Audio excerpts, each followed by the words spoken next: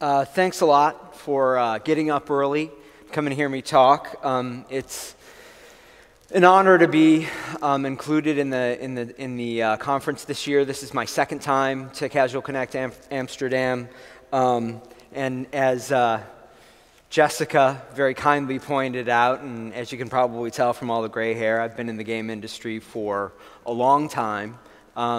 2015 is actually my 20th year in the business. Which is shocking to me, honestly. But along the way, I started off as a game designer on You Don't Know Jack and have had the opportunity to work with some very cool teams at Pogo and at Playfish. I started a small venture fund that invested in companies like Super Evil Megacorp and FunPlus, where I work now and have for the past year and a half or so. So 20 years is long enough to be able to say that I've actually attended the first ever Casual Connect in Seattle. I think it was called the Casual Game Conference back then. But in the about 10 years since, it's been a wild ride. A lot of change has happened in the industry, a lot of growth. And that's part of what I want to talk about today, what the last 10 years has looked like. But really where I want to focus is on what I think is going to be the most interesting and transformative period of time since I've been in the industry, the next 3 to 5 years. So just by way of context, I'm going to talk a little bit about FunPlus and what we do. The company was founded in 2010 by a couple of guys named Andy and Itao. One of them lived in Beijing, the other one lived in San Francisco. And that kind of international origin story has really influenced the way that we've grown the company and the way that we think about the business. We've got over 400 employees now, and they come from all over the world. We've got offices in Beijing, San Francisco, Vancouver, Singapore, and Bangkok. What do we do? Well, first and foremost, we make games, but really what we're focused on over the course of this year and next year is building not just commercially successful games, but we really want to focus on building games that are well-crafted and respected within the industry. The reason is that we think that well-crafted games not only have the best chance of success, but they also gain you credibility in the industry and attract the right kind of people to you as potentially employees, but also as partners. And we think that that broad partnership group is really what lays the foundation for a long-lived business. Secondarily, those games are going to bring people into our community. And the way that we engage people once they're in that community through the operations of our games is really what will allow us to curate additional games for them in the future.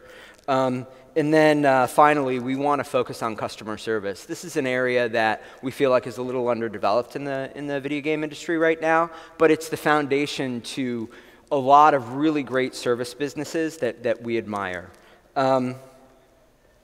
So what exactly do I mean when I say the gaming world is flat? So in August, Dean Takahashi from VentureBeat wrote an article where he talked about all the travel he did in 2014 and how struck he was by how global the industry has become.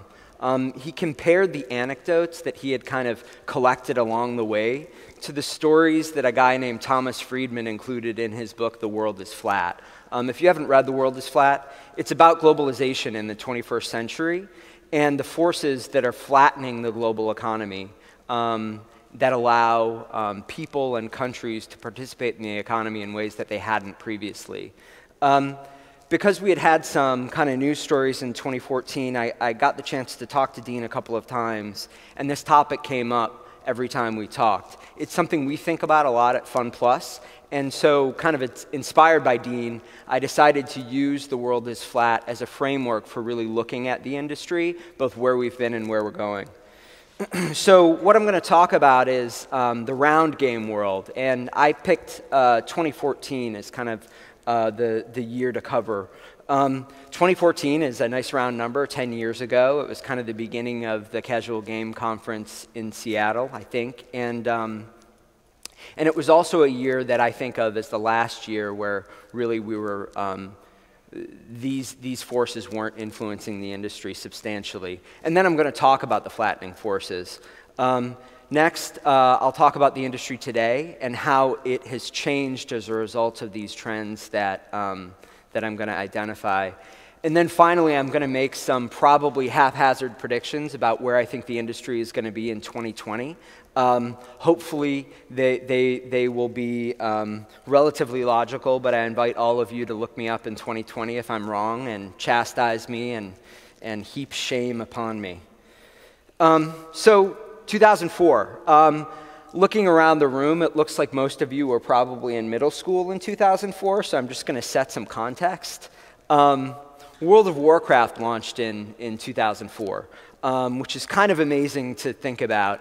It feels like it's a business that's been around forever. It's been incredibly influential throughout the game industry, creatively and as a business. Another incredibly influential business that launched in 2004 was Facebook.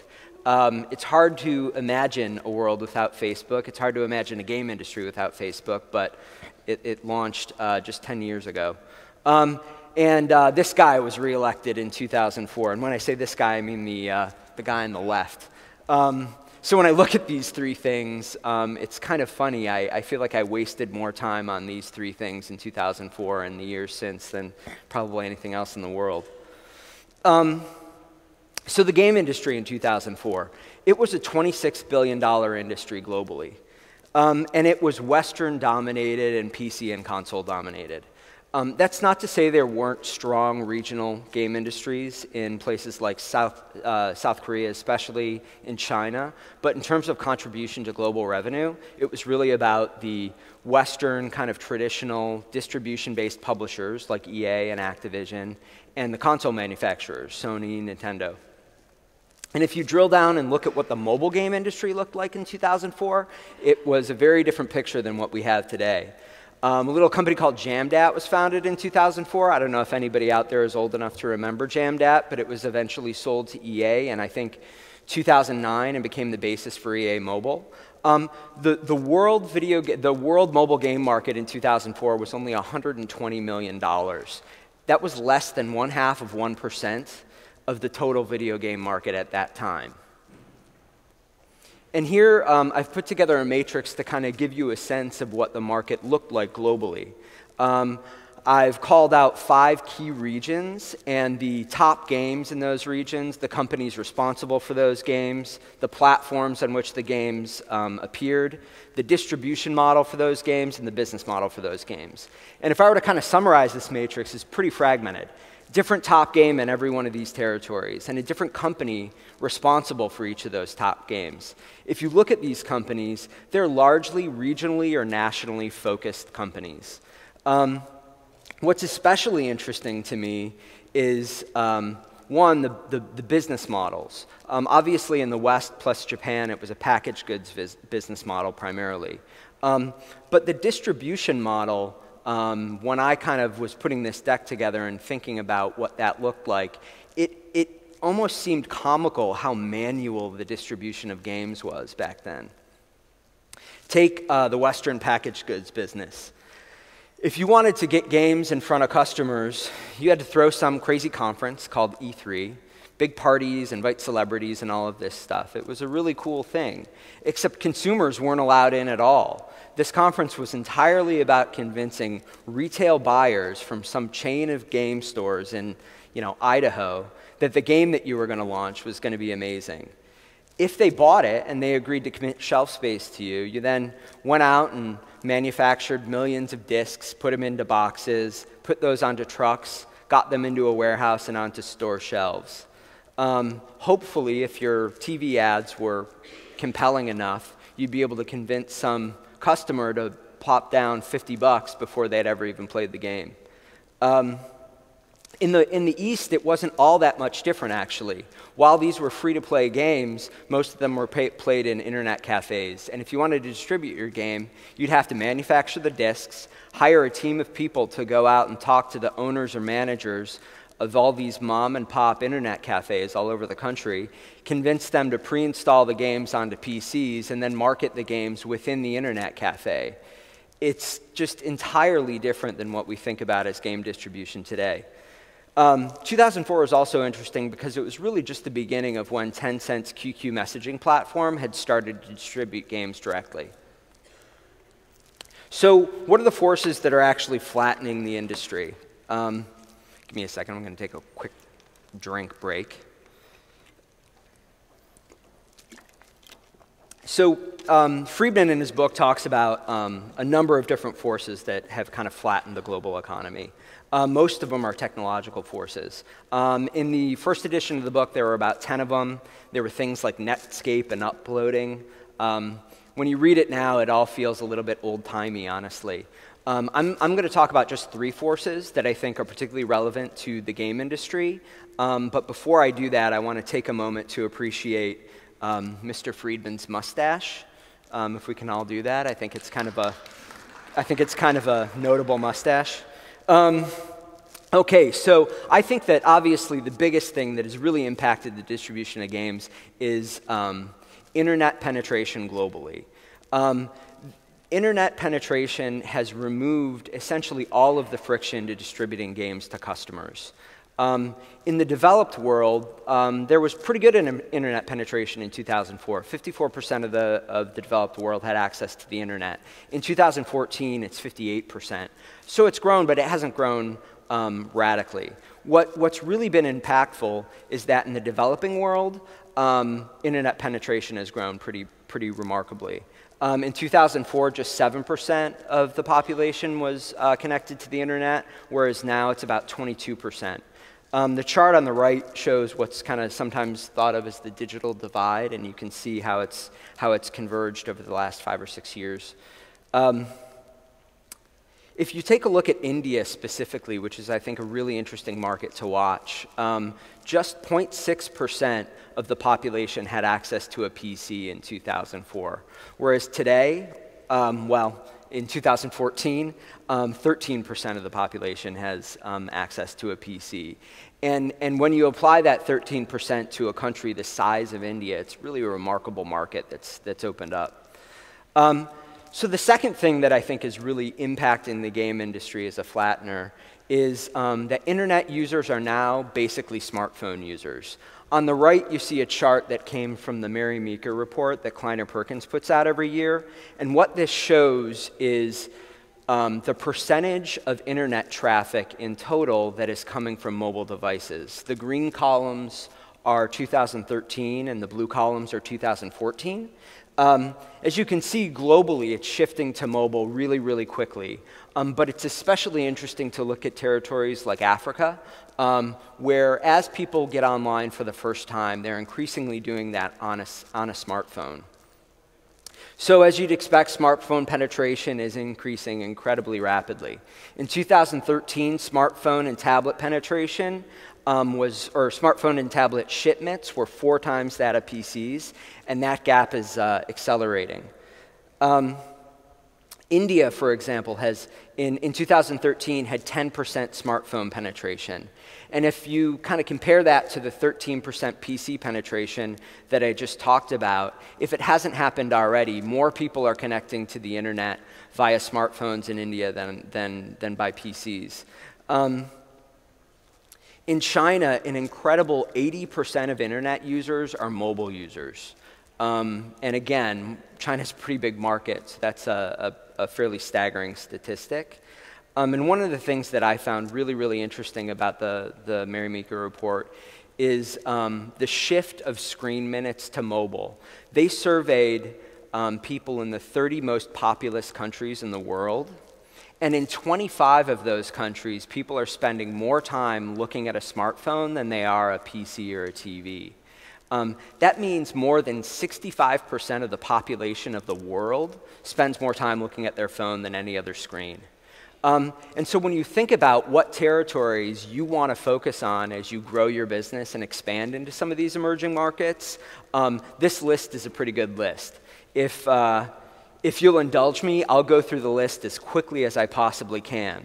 Indonesia, the Philippines, China, Brazil, Vietnam, the US, Nigeria, Colombia, Thailand, Saudi Arabia, Russia, Argentina, the UK, Kenya, Australia, Spain, Turkey, Mexico, India, Poland, South Korea, Germany, Canada, Japan, and Italy. In all of those countries, people spend more time looking at their phone than any other screen.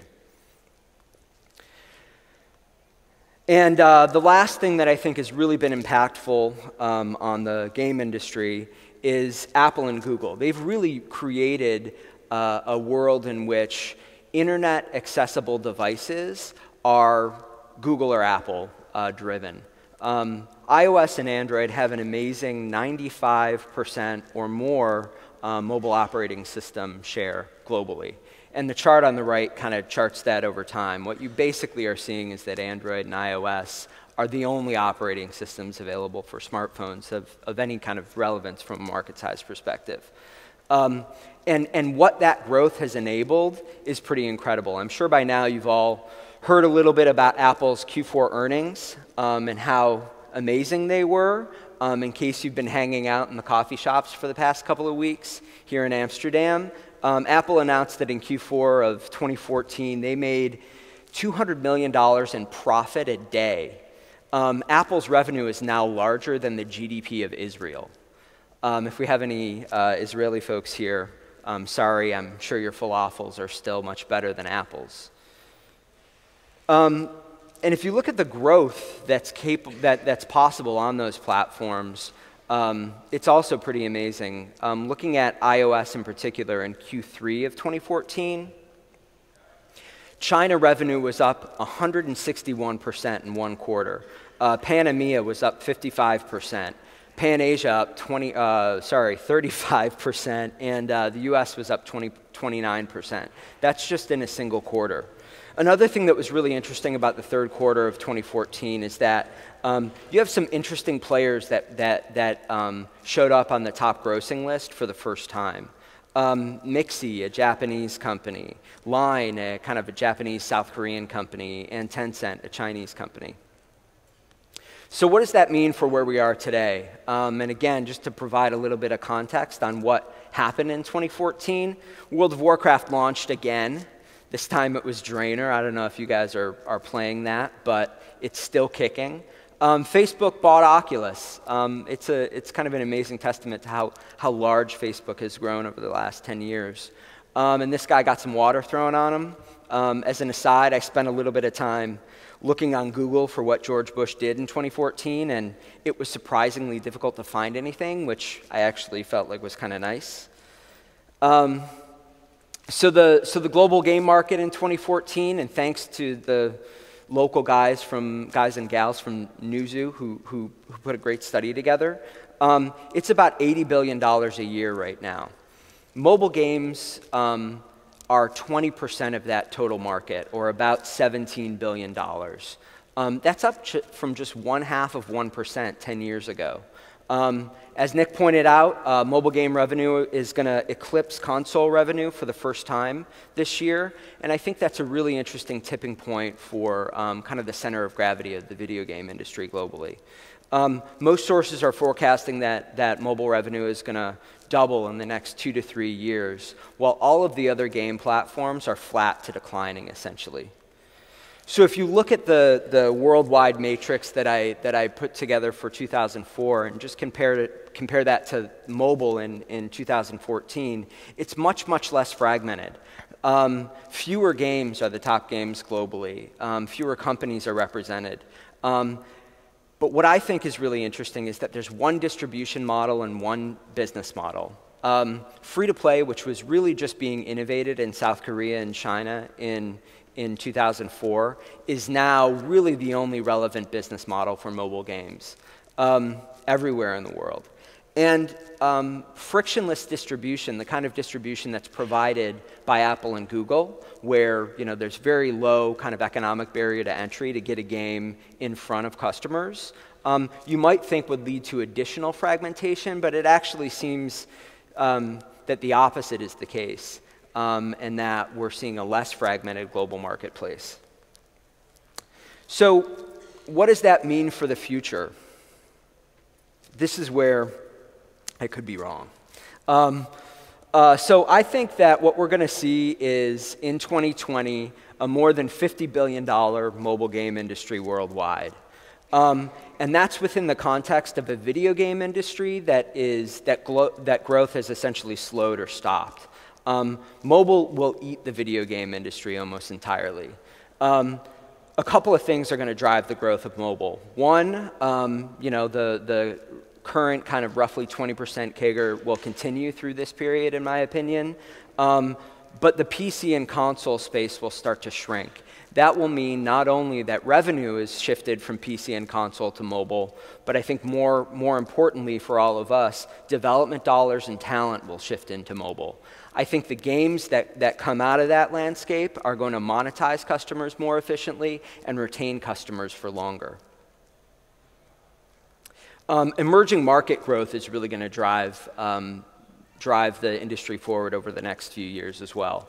I think in the next 2 to 3 years, the emerging markets like India are going to become a key battleground state for regionally dominant game companies that are looking to find growth globally. But by 2020, that battle will be over, and we'll see the emergence of globally dominant video game companies. India will hit 50% smartphone penetration by 2020. What I think that will mean for developers is that India in particular will be, for developers, the most lucrative market in the world. I also think that we're going to see the rise of a third mobile OS from China. The government is actually subsidizing or funding a project to build a mobile operating system that is not Android-based for some obvious reasons. And I don't expect that iOS will take off. But companies like Xiaomi are purportedly working on a mobile iOS that is not Android-based as well. And I think the Chinese government support of that, plus the traction that companies like Xiaomi are getting in emerging markets like India, could well mean that we see in 2020 a third Chinese OS that has 15% global market share worldwide. So, games. What are games going to look like in 2020? This is a fun part. I have to have some water for it.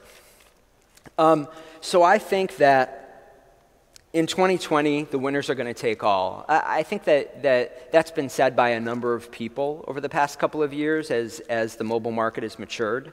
I do think it's true, but I think my opinion is maybe a little bit different than what you hear from other folks. I think that regional top grossing lists are essentially going to unify worldwide. What I mean is that the same 5 to 10 games will be in the top grossing list everywhere in the world. The implication there is that the notion of regional taste in games will disappear. It's conventional wisdom right now that culturalization is required for Western games going east or Eastern games coming west. I just don't think that will be the case in 2020.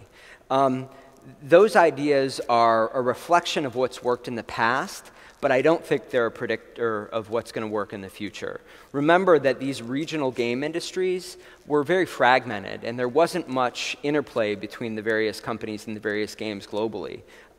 Since that friction has been removed, thanks to the app stores and internet penetration, game makers and game players have access to more games from all over the world now. What that means is tastes are going to change. They're going to be influenced by those games, both Western and Eastern.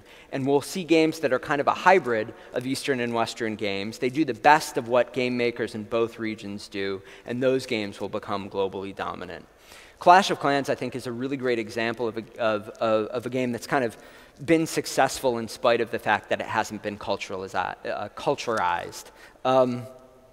If you hear people talk about what's necessary to make a game successful in China, you frequently hear them talk about the art style, not referencing Western folklore, both of which kind of Clash of Clans does. They also say that, you know, the notion of Western easy onboarding and bringing people into PvP experiences through PvE experiences is not what's done in China. That's exactly what Clash of Clans does, and when it launched in China, it was immediately successful. I think it's about market access. It's not about exactly how you design your game. The same is true for games that are much more Eastern, like Brave Frontier, that are doing really well in the West right now. I also think you're going to see the first game that makes $20 million a day by 2020. That's a big number, but I think it's absolutely possible. If you imagine a $50 billion a year mobile game industry and the share of revenue that's currently owned within the app stores by the top 10 games, it's pretty logical to imagine that you'd see a $7 billion game annually. I also think that free-to-play games, service games, will account for 98% or more of the global game revenue.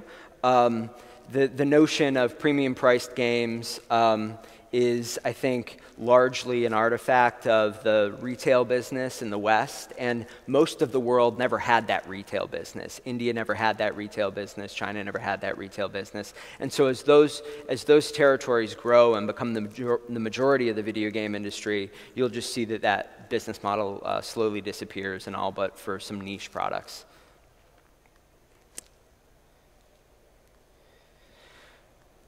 And I think you're going to see the rise of what is actually a Publisher 2.0. Over the course of the past few years, you've heard a lot of people talk about trying to build a Publisher 2.0. Essentially, what does it mean to build a company like EA or Activision in a world where digital distribution is the norm and it's friction-free? I think that these companies are going to be service-based, not distribution-based.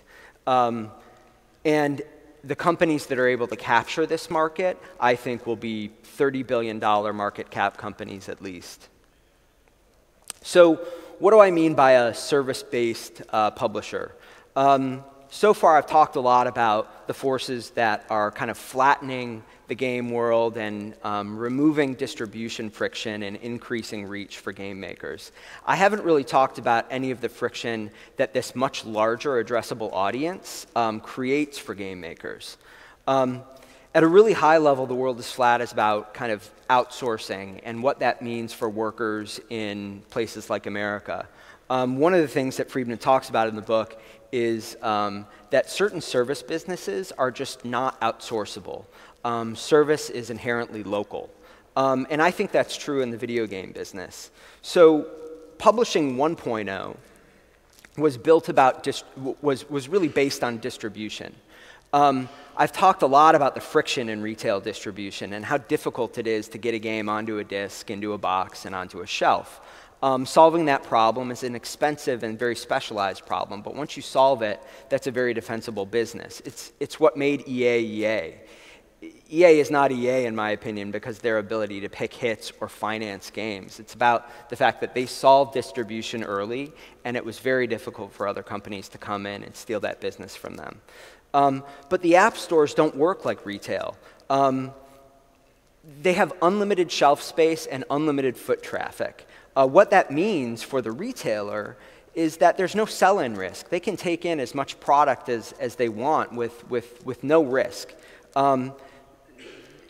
There's no switching cost for customers either, or for the retailers. So rather than in a world where you commit shelf space to a certain game, and if that game doesn't work, you're squandering a very limited resource. If one of the platforms, Apple or Google, features your game and the game doesn't work, they can change that in an hour if they wanted to.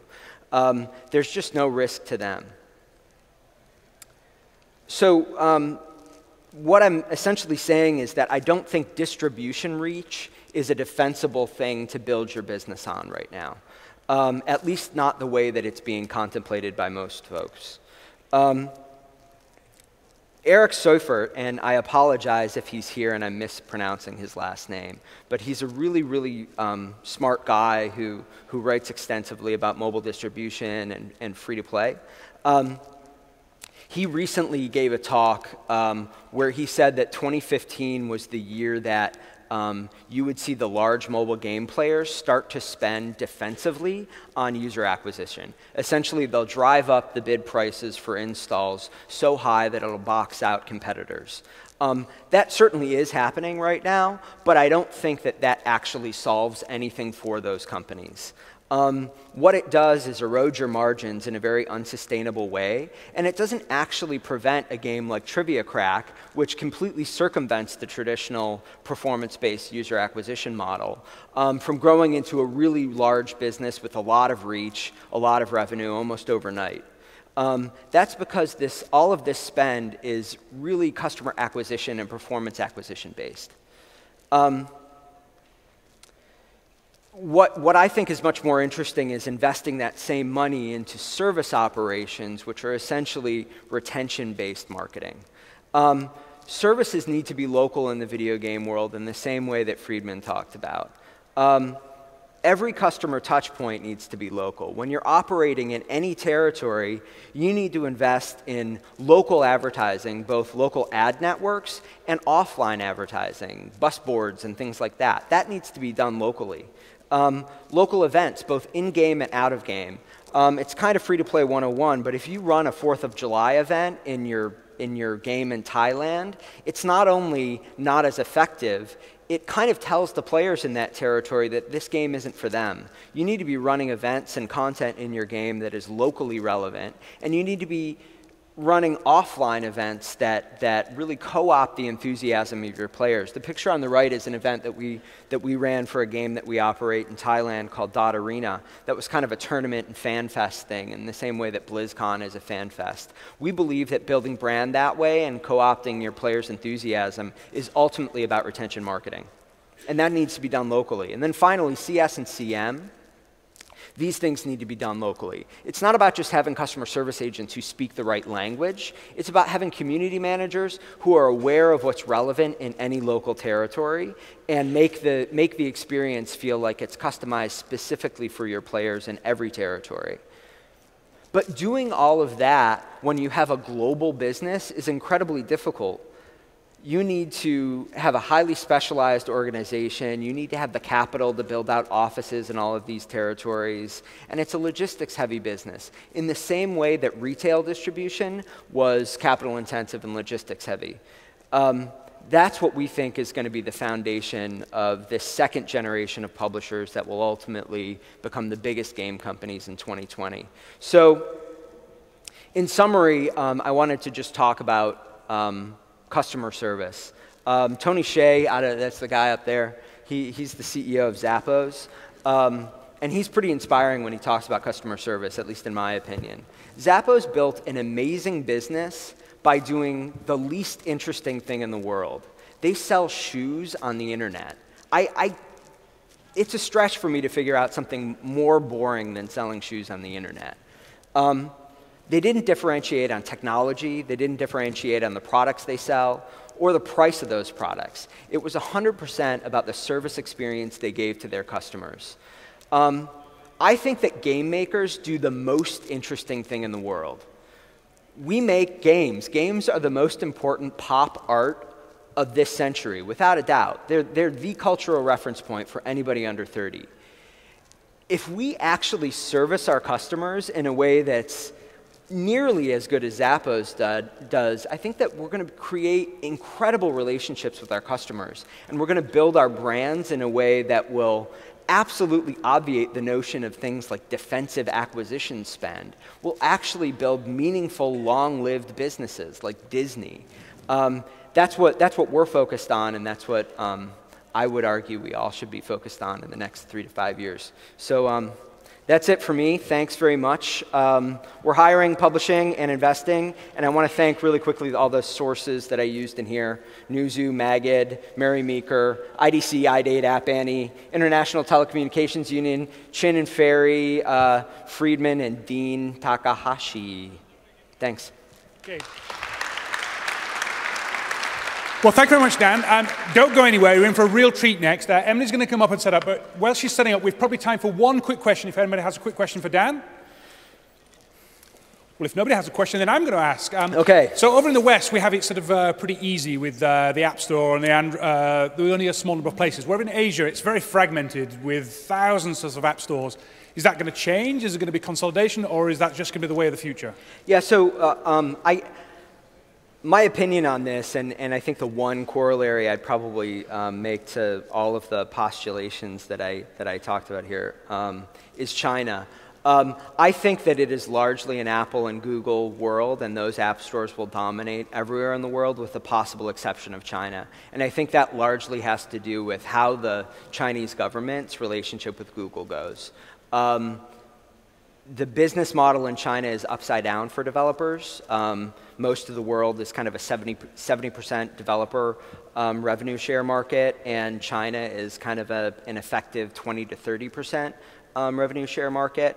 I think if the government starts to reduce the friction to foreign companies competing in that market, we'll see it normalize to what we see in the rest of the world, but that's a big question. But short answer is, everywhere in the world except China, I think, is going to be roughly Apple and Google. Okay, well, thank you very much. Awesome job. Thanks.